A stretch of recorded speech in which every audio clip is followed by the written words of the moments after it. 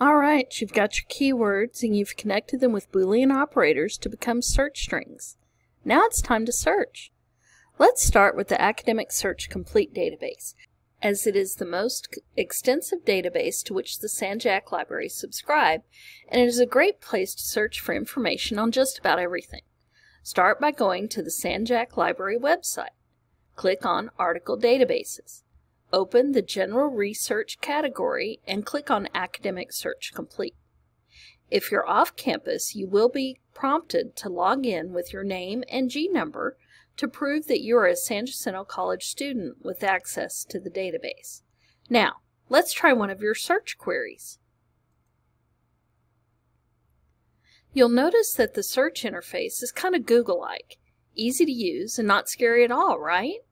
First, type your chosen keywords or search string into the search box.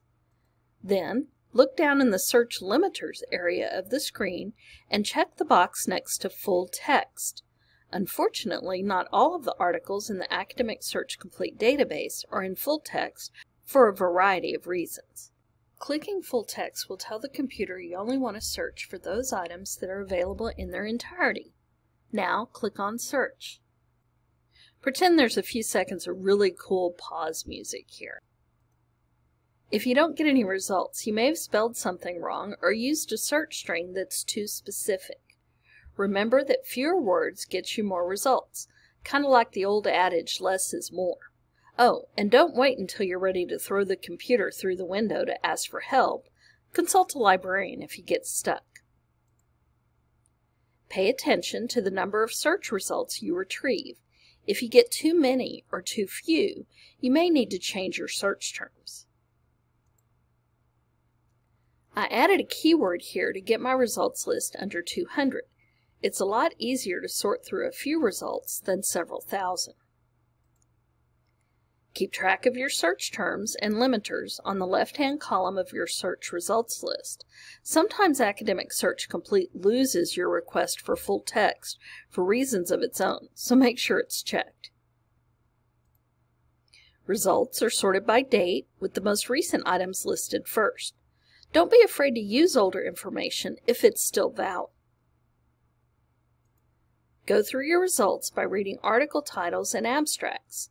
This will take some time, but it's worth it to find the most relevant and helpful resources. You can tell a lot about an article from the results list. Can you read all the words in the title?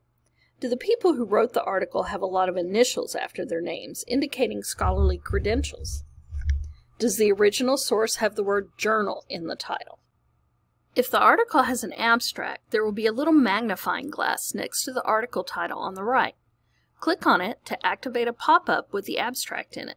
This is a very quick way to tell if you want to look at the full article or just keep on moving down the list. If the article seems relevant to your topic and you want to read further, you can click on the HTML or PDF full text link in the pop-up box to access the full article. PDF files are like photocopies of the article from the journal pages, so if there are pictures or graphs, they'll be in the PDF file.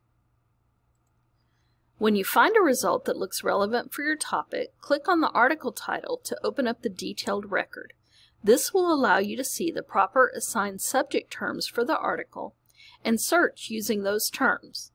Open the full text of the article and use the tool palette to email or print the article. So let's try it. Click on an article title in your results list.